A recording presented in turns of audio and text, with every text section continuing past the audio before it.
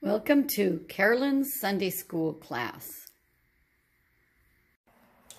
Hi, this is Carolyn here with Carolyn's Bible class, or Sunday School class. And today it is June 28th, and we're getting ready to have our next study. Last week we took a break from the children of Israel to talk about Father's Day, but we're joining them again. We just left them right after the Passover, and they were romping off into the wilderness.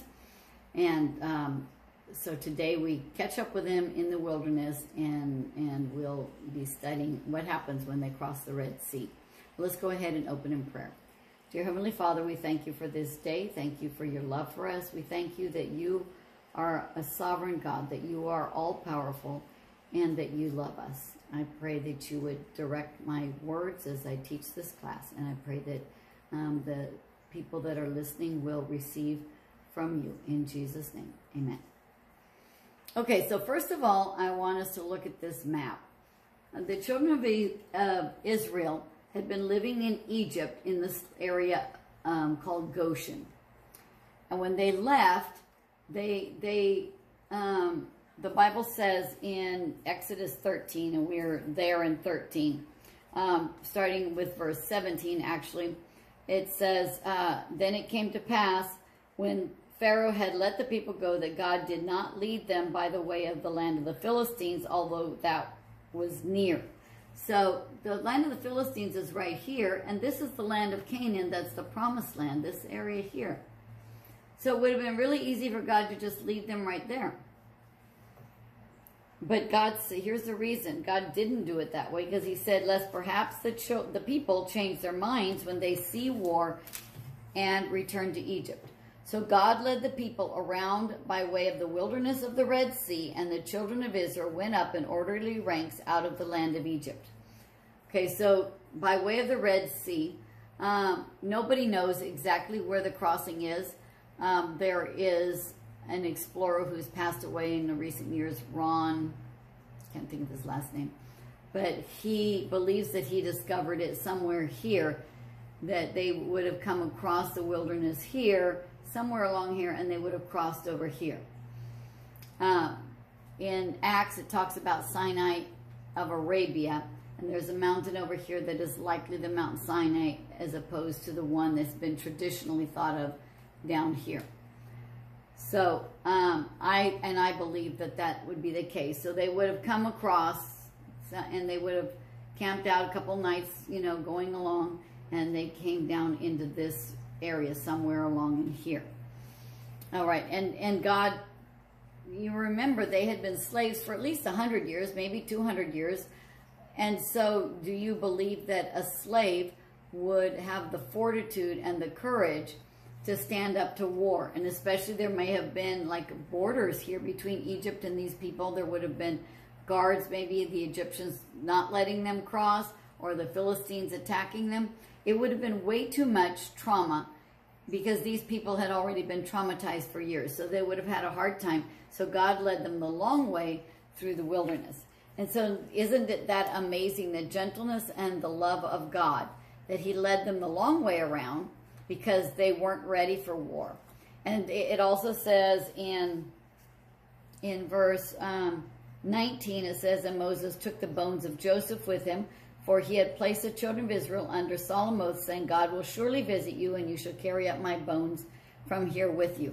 So back in Genesis 50, when Joseph, at the end of that, Joseph told them, when you go to the land, take my bones with you. And so you'll see that they're carrying Joseph with them when they go. And then, how did God lead them? Did he, obviously Moses was there with them, but let's take our map down. We're done with the map. And for the moment, let's take this, just lay this down. Okay, let's see. It says in verse 20, it says, so they took their journey from Succoth and camped at Etham at the edge of the wilderness, and the Lord went before them by day in a pillar of cloud. Well, I should have put the cloud up first. So they went up by a pillar of cloud,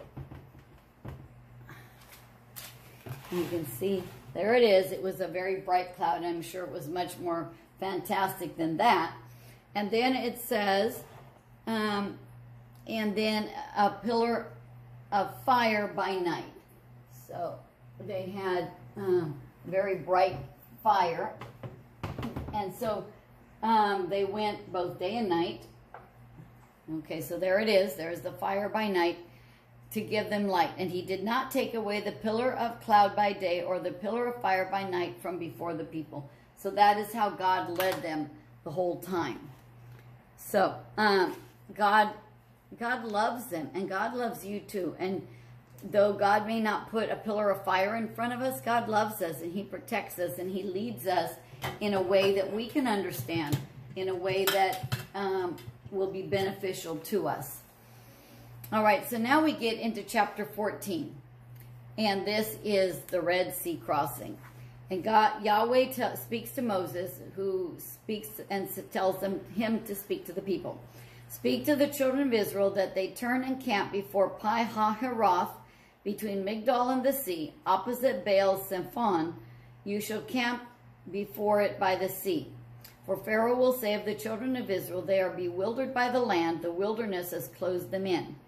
Then I will harden Pharaoh's heart so that he will pursue them, and I will gain honor over Pharaoh and over all his army, that the Egyptians may know that I am the Lord. And they did so.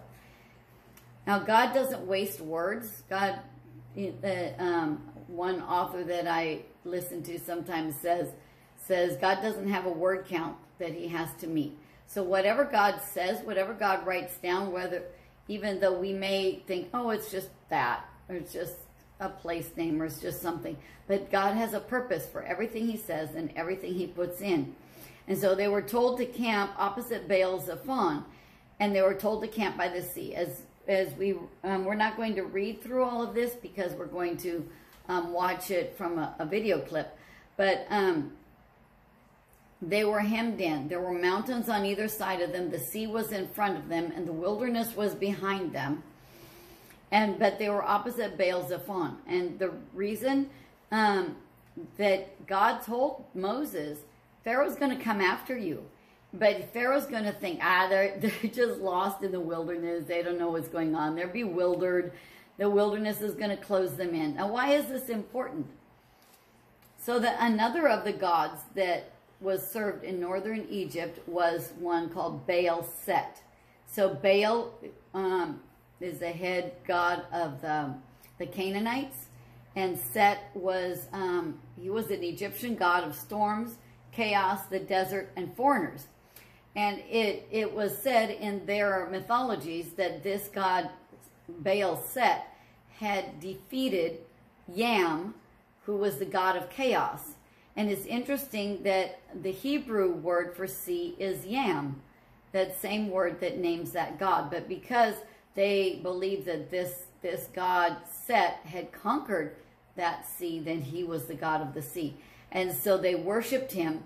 Baal-zephon was the mountain that was a ways away, but it was visible from a distance, and it was the place that was named after Baal's holy mountain.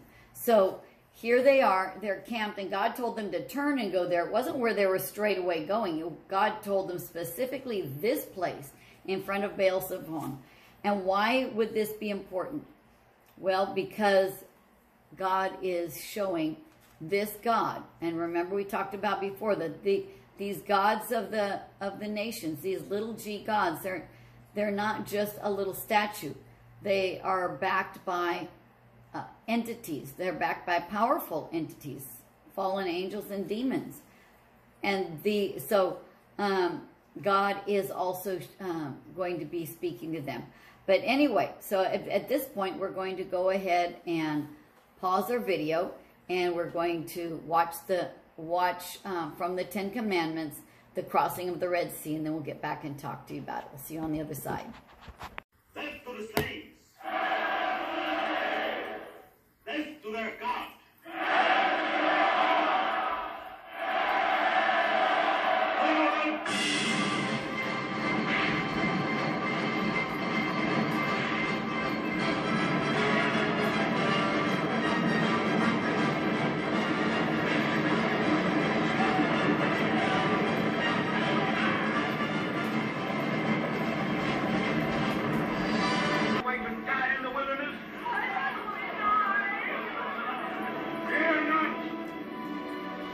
Stand still and see the salvation of the Lord.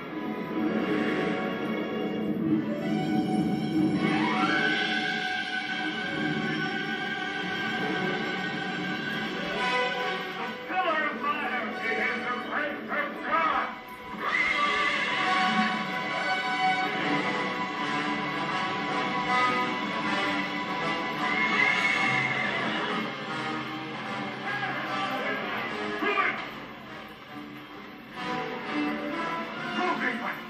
You cannot reach the fire of God.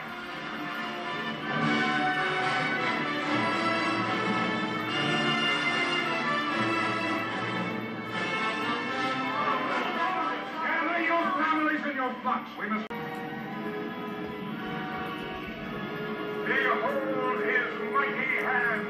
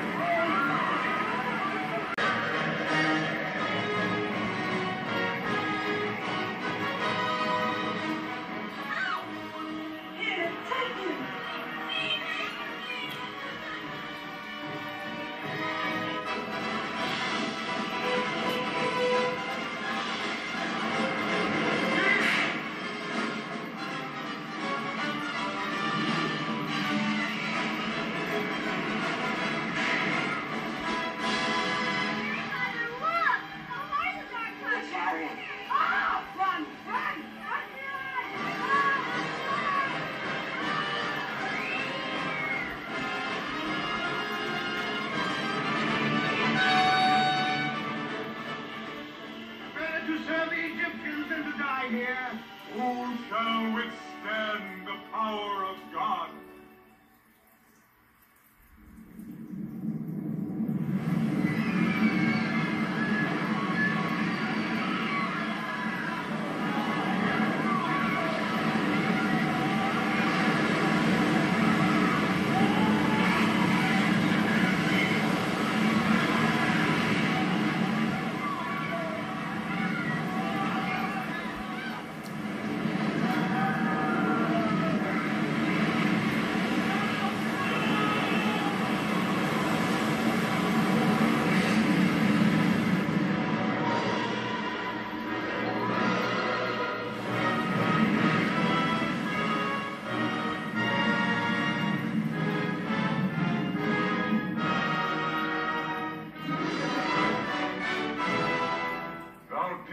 Blow with thy winds, and the sea covered them. Who is like unto thee, O Lord? From everlasting to everlasting, thou art God.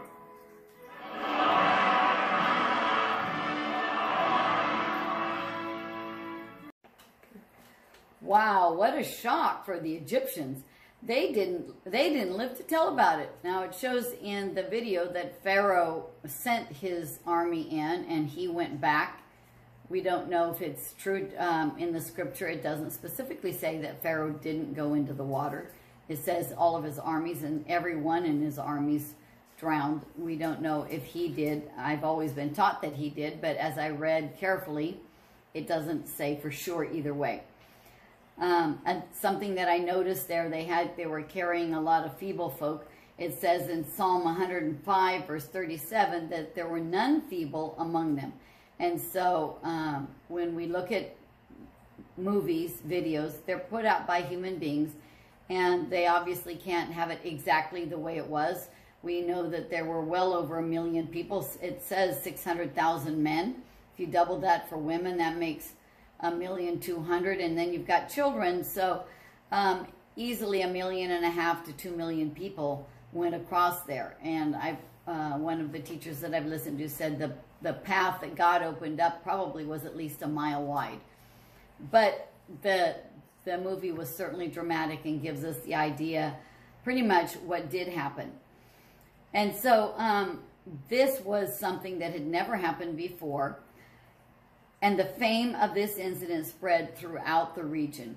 So it may be possible that that Pharaoh did go back and tell about it, and in that way the fame spread throughout. But it wasn't just a victory over the Egyptians that day. It was also over the top god of the region, Baal, or how they would pronounce it, Baal, in front of the place that was dedicated to him. And by mastering this sea, which was Baal's domain, Yahweh's message, especially to his people. Just a minute. Oops. Got this all up here. God's message to his people is that he was unparalleled. There was no other God like him. None. They might have all these gods that they thought were oh so powerful, but none were like him.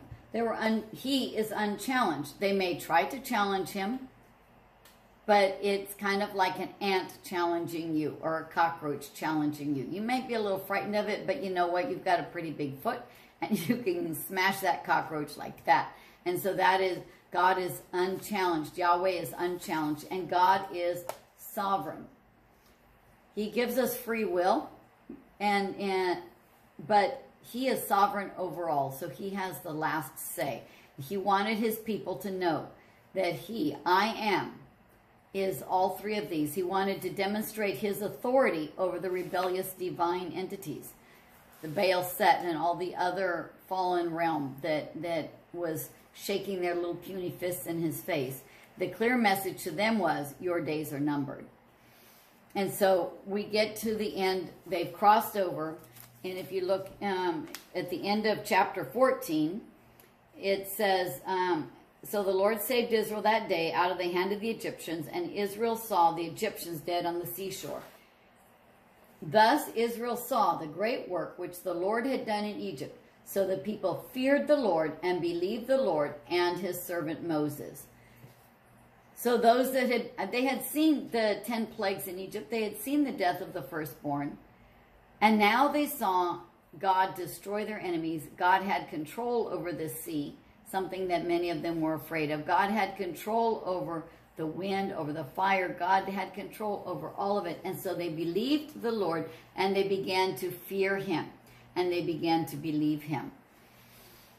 Okay, I want us to listen to a song, because when they finally crossed and it was all said and done, in chapter 15, verse 1, it says, then Moses and the children of Israel sang this song to the Lord and spoke, saying, I'm not going to sing it to you. We'll play the little clip. It's just a minute, so you'll enjoy that. I will sing unto the Lord, for he hath triumphed gloriously. The horses are ready drawn into the sea. I will sing unto the Lord, for he hath triumphed gloriously. The horses are ready drawn into the sea. The Lord my God, my strength, my song, has now become my salvation. The Lord my God, my strength, my song, has now become my salvation. He is my God, and I will praise him, my Father's God, and I will exalt him. He is my God, and I will praise him, my Father's God, and I will exalt him.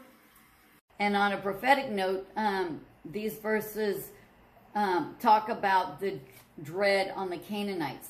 If you look at verses 14 to 18, is not in the song, but it says, verse 16, well, the people, starting 14, the people will hear and be afraid. Sorrow will take hold of the inhabitants of Philistia. Then the chiefs of Edom will be dismayed. The mighty men of Moab, trembling will take hold of them. All the inhabitants of Canaan will melt away. Fear and dread will fall on them. By the greatness of your arm, sing this as a worship to God, they will be as still as a stone, till your people pass over, O Lord, till the people pass over whom you have purchased. You will bring them in and plant them in the mountain of your inheritance, in the place, O Lord, which you have made for your own dwelling, the sanctuary, O Lord, which your hands have established.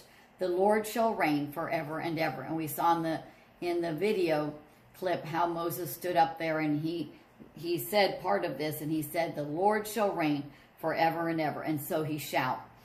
And just real quickly, when the children of Israel they sent spies in the book of Joshua, chapter 2, verses 8 through 10, they talked to a lady there, and the lady said, the dread of you, the fear of you has been on the whole land ever since God brought you across the Red Sea.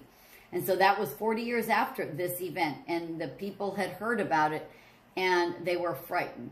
So let's quickly look at the application. Let's go to 1 Corinthians 10, 1 through 4. It says, moreover, brethren, I do not want you to be unaware that all our fathers were under the cloud, all passed through the sea, and we just saw that. All were baptized into Moses in the cloud and in the sea. All ate the same spiritual food, and all drank the same spiritual drink, for they drank of that spiritual rock that followed them, and that rock was Christ. And so there's more to that, but we haven't gotten to the rest of this part in our story. So if you remember, we said that Passover was a picture of salvation, that they were set free by the blood that was over their doorposts. And that matches up to Jesus dying on the cross and shedding his blood.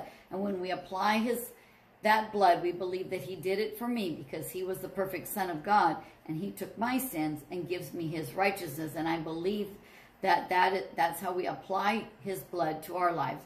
Then we are now free. And just like they were free of the Egyptians, we are now free from bondage. But we're not free from challenges. We still have to grow in our relationship with God. And so the children of Israel also had to grow. They didn't know very much about him. We learned that they found out that he was all-powerful, that no God could stand against him. And they learned all of these things, but they have more to learn. And now, the crossing of the Red Sea is like a picture of baptism. We just read that they were baptized as they passed through the Red Sea. They were baptized into Moses in the cloud and in the sea. They followed him. They all went through it. And so he became their leader. And just like we are baptized into Christ, he becomes our leader and our Savior. The enemies, both spiritual, Baal, and human, the Egyptians, were cut off from them. The result was that they feared and believed Yahweh and Moses. Baptism is a sign of the old life being cut away. The enemies are cut off. The enemies of the devil, the flesh, it's cut off. And our sin has been crucified with Christ. And then we are raised to new life of following Jesus Christ as Yeshua, our Messiah. We heard that song from Exodus 15:2.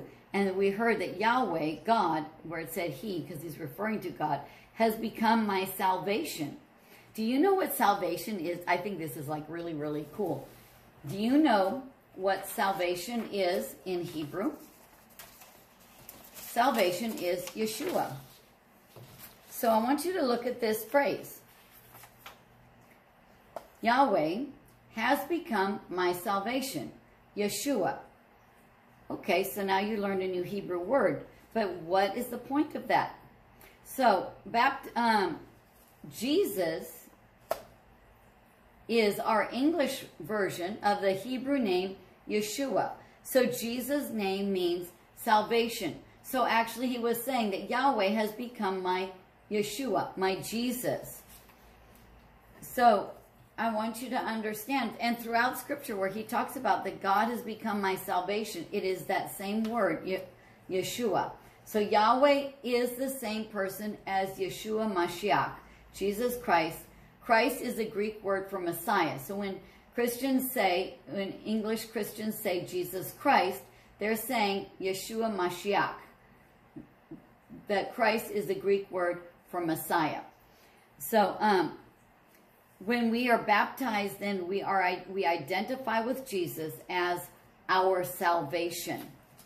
And so let's look quickly at Romans I get carried away, and I hope I don't want to go too long, but this is really, really important. Romans 6 says, we're starting in verse 1.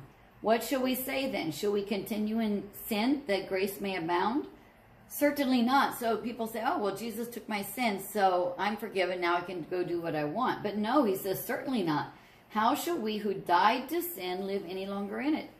Or do you not know that as many of us as were baptized into Christ Jesus were baptized into his death?